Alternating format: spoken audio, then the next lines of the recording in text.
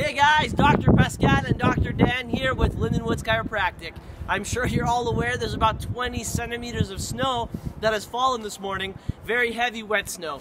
A number of people have already come into the office talking about lower back pain after having shoveled. So all we want to do today is show you a few do's and don'ts in terms of what to do and what to avoid doing. So first of all, Dr. Pascal is going to show us what not to do. So he's first of all using a straight shovel, which causes us to lift or the heavy part of the weights further away from us, which stresses the lower part of the back.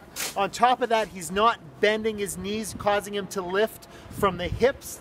And then on top of that, he's lifting and twisting, which puts a ton of pressure and stress on the lower part of her back, and especially leading us to more disc injuries.